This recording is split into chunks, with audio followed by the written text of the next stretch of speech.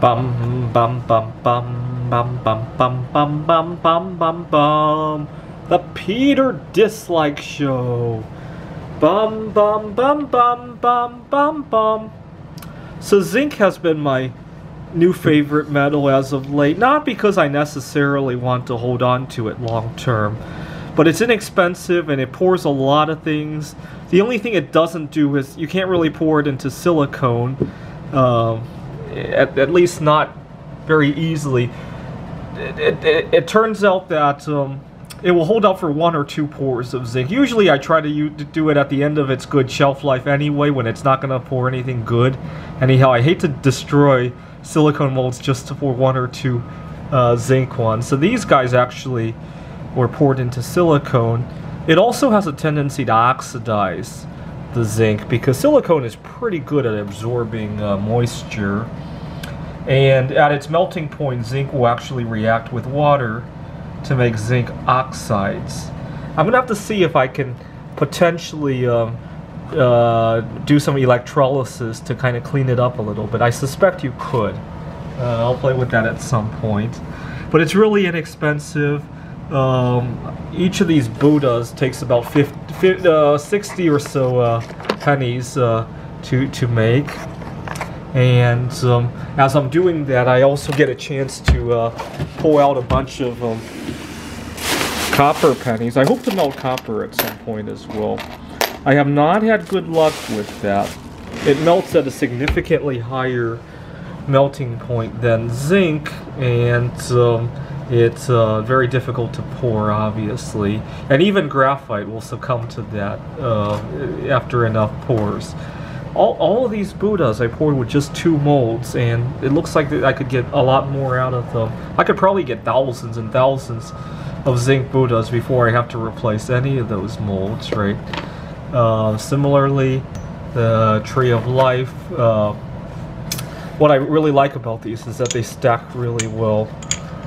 I hope to eventually pour a very large bar of zinc, right, on par with like a 1,000-ounce silver bar kind of size, right? I don't know why. Ever since I acquired my first 1,000-ounce silver bar, this was 10 years ago now, I've been fascinated by big bars of stuff. I have 2 50-pound bars of bismuth intact.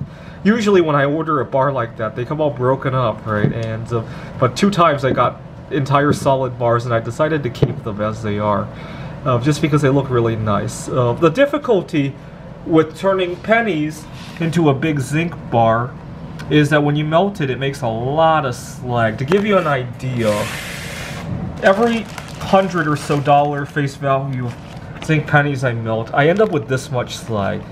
I want to say I pull one out every 100 face value of zinc pennies, from the copper jackets on them and also the oxides of them. I managed to sell one of these at an art show, so I'm just going to hold on to them for now. Unfortunately, I don't know a good way to melt that stuff. I thought it might have been mostly copper, and my furnace goes up to 1150 Celsius, so I heated it up to 1150 Celsius, and none of that budged. So it makes me wonder what it is, right? It obviously isn't zinc anymore, because zinc boils at that temperature, right? So it's either it's either copper or an oxide of either copper or zinc, right? Or some combination of the two, right? And so it doesn't really budge for some reason. I also thought about a carbothermal reduction of, because with bismuth you can do carbothermal reduction on bismuth slag. It makes bismuth metal, and then carbon monoxide or carbon dioxide, right?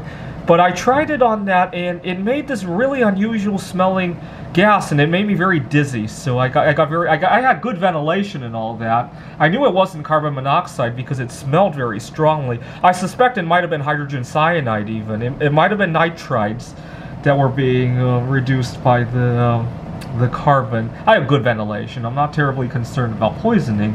It's just weird, the chemistry of this stuff. But what I might do is start out small, right?